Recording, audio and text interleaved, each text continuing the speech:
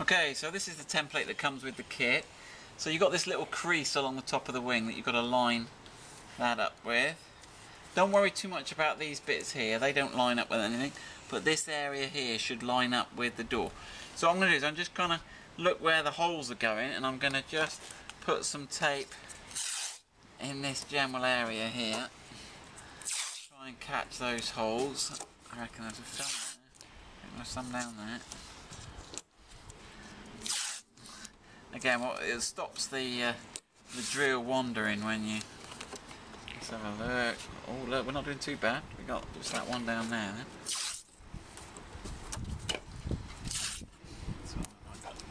Right now. So with that tape underneath, now's a good time to position that. Does that look about right on that arch? Yeah, just about right. Not too bad, does he?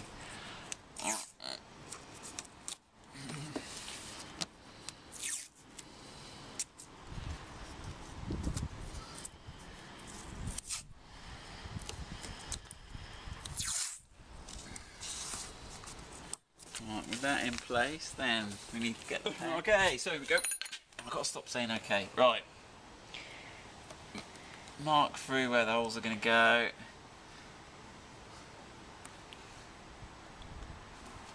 Same routine as we did on the other stuff. Give them a little centre punch so my drill doesn't wander.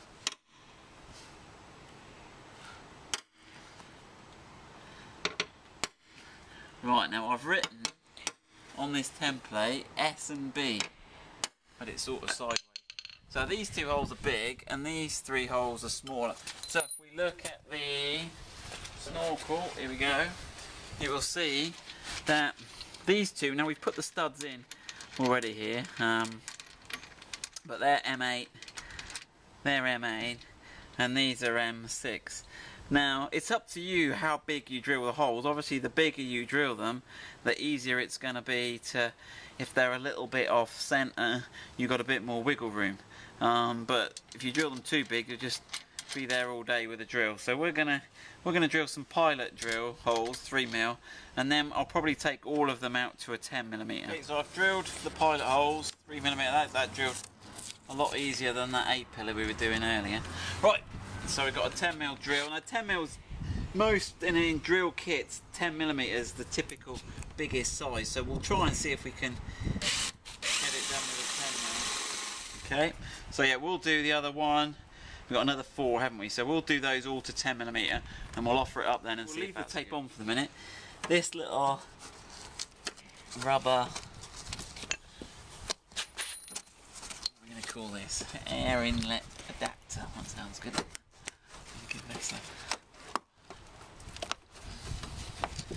So we're replacing this. We've got a new one of these to go in. Now let me just, it looks like it's stapled on the back of that one there. Okay, so that, and what we're going to do now is we're going to get the tube and show you the tube that goes alongside this inner wing up to the airbox. This is the elephant's trunk that we need to insert along this inner section. So what we need to do is remove the old one here, and then you can see the end of it here, there's a bit of plastic. If we push that end bit inside there, and then we should be able to extract it from this side. Let's have a go, shall we? We've not done. Let's have a look, here we come.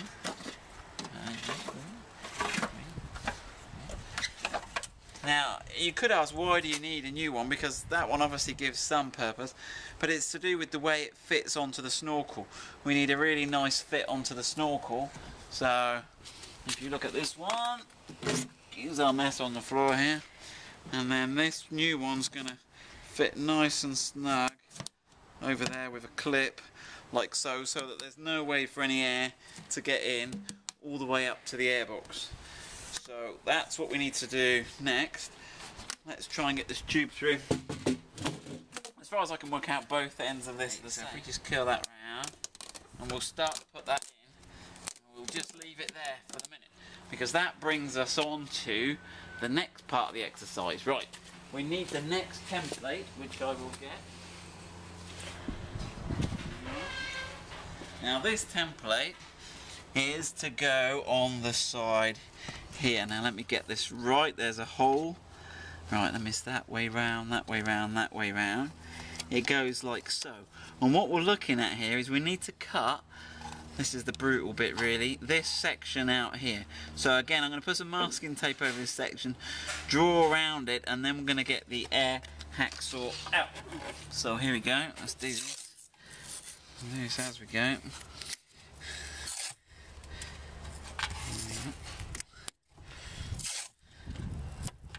Reckon that's enough, Kate? Should be, shouldn't it? Maybe One more.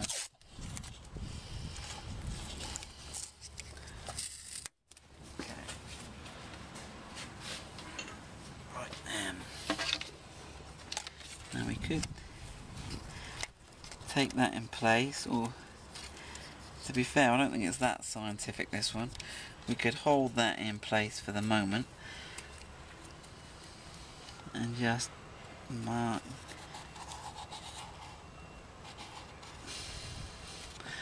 around there. We'll get the air hacksaw out and start taking this all the time, but we've got the air hacksaw out and we're going to try and see how we do. It's a bit noisy. Sorry, Kate. Hold on. Whee, careful.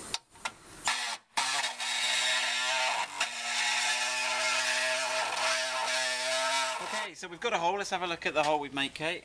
So it's not too pretty at the moment, but it didn't do too bad. We went with the hacksaw to here, we then drilled a hole in the corner, went down round with the hacksaw, but notice there's this sort of inner area here. But that's basically the way to do it. We've got this little bit of grommet strip here. We'll put a length of this in with the kit.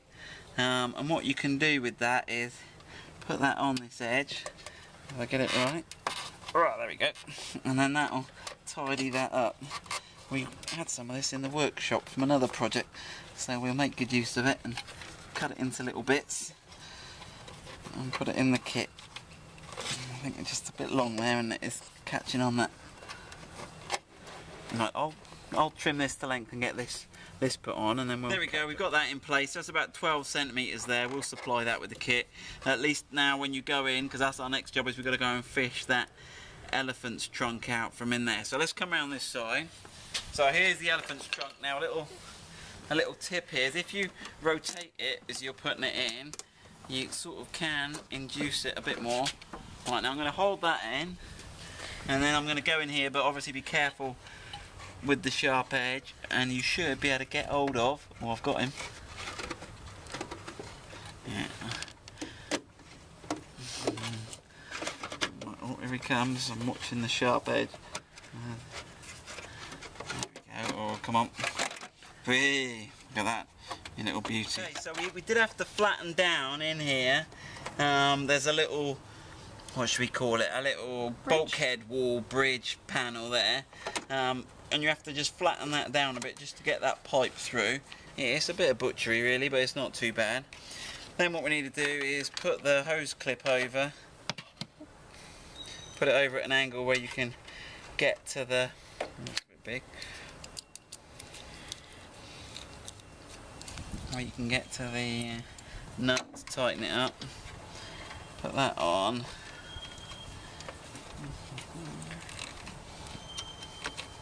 Like so. Right, and then this plastic piece here, so this is the adapter, needs to go on. So you've got to get that on there. Thread that inside there. You might have to just push that back in there a little bit now. And then we'll squidge that in. Okay, so with a bit of wiggling, you can get that onto there and get the hose clip into position and tighten that up. And then hopefully then we've got enough clearance to push that all the way back in there. Okay, and so we've got that all in place. It is a bit of a squidge there, but now at least we've got a passage there, and if we come back round the other side we can pull the other end back through, and then what we'll do, we're in a position then to take this tape off and offer up the snorkel. So it's time to fit the studs now. So they've got a little hex head at one end. What we're going to do is we're going to put a little bit of thread lock on them, and then when we thread it in, and this will stop them vibrating loose. Okay, so we need two different Allen keys because these big ones have got a bigger head, and then I'm just going to knit those up like so. until they bottom out.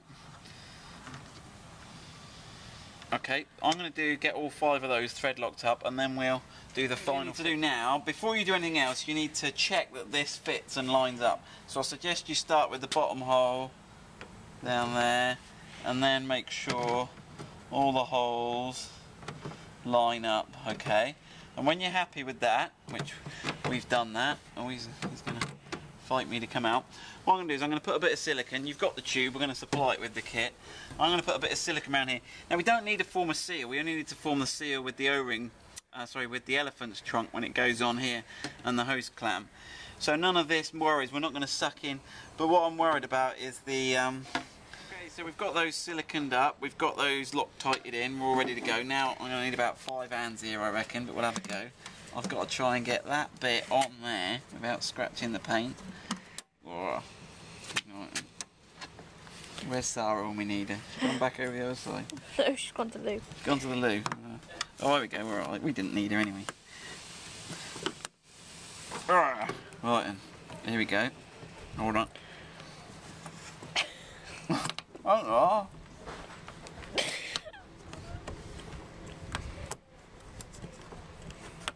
Supposed to be looking professional, Kate. We can't be laughing. Right, here we go. Right. So obviously, yeah, the key to getting this is we've got an airtight passage so that when we're wading through water, it doesn't suck any water in. So that's the key to all of this.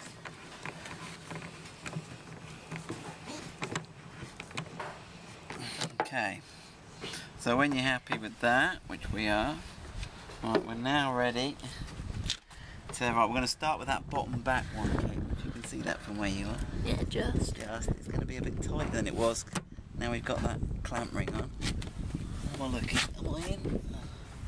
Yeah, we're in. That's it. Right, and then Down a bit. Down a bit. Yeah, it's just tight. A little bit tight with that rubber ring on. That's it. Okay. Okay.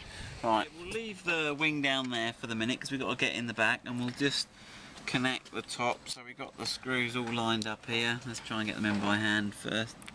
Into those little brass inserts. Come on, in you go. That's it. Right. Don't do any of them too tight until you got them all in, or you'll scupper yourself.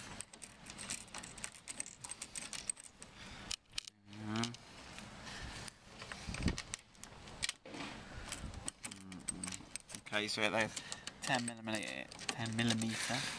There you go. You can see that pulling in now. Well, we had a quick check, and these were all stainless. These fittings, we think, didn't we? They weren't attracted to our magnetic pot holder, were they? No.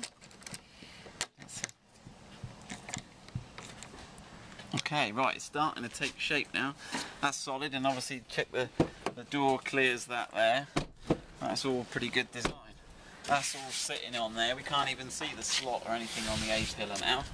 So now we need to get underneath the wheel arch. We're going to pop the wheel arch liner out, and then we need to get up behind and tighten up or put the nuts on the back of those studs. To get this wheel arch liner out of the way to get up behind it. So they got these plastic clips in.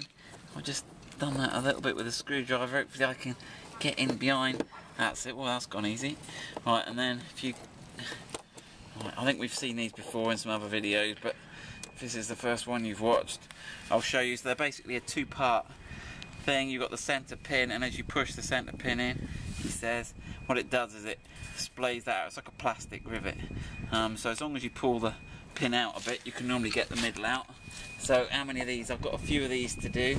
Now I'm going to try to not take it all out, just do a little bit of it. Okay, get enough to get behind it. Right, I'll get on and do these.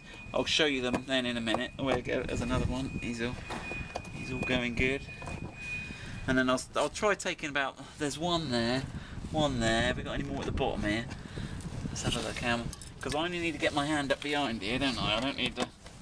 Yeah, what I can do is. In fact, let's have that arch off as well, shall we? Let's have a look how much mud's behind here, Kate. Lots. Lots. Probably.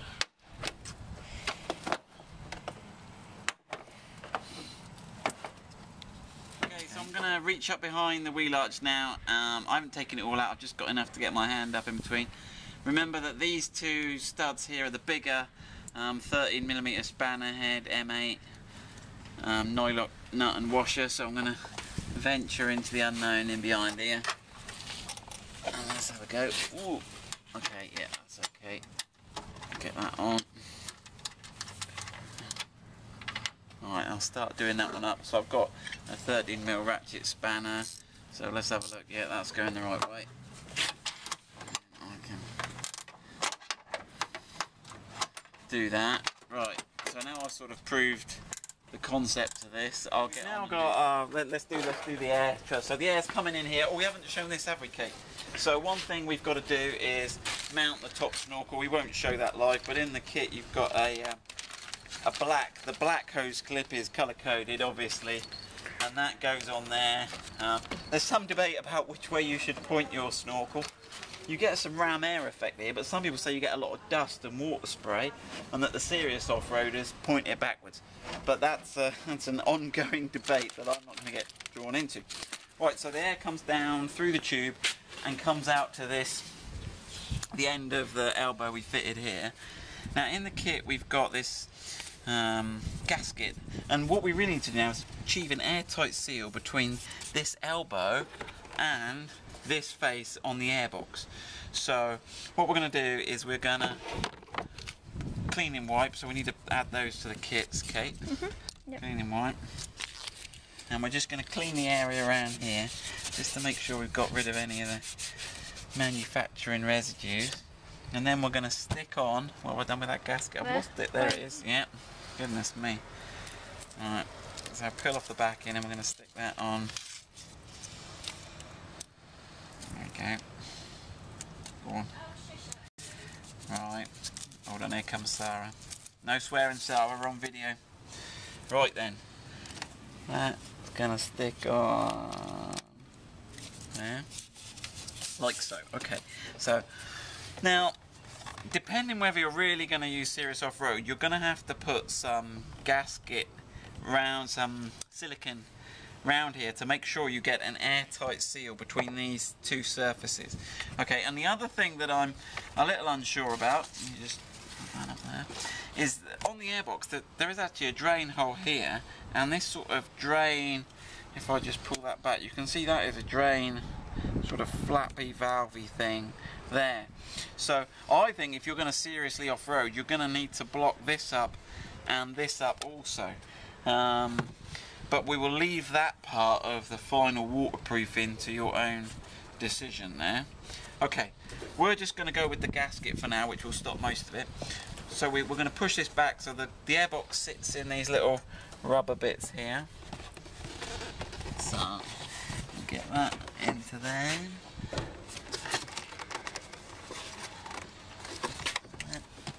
Just check I've got them lined up.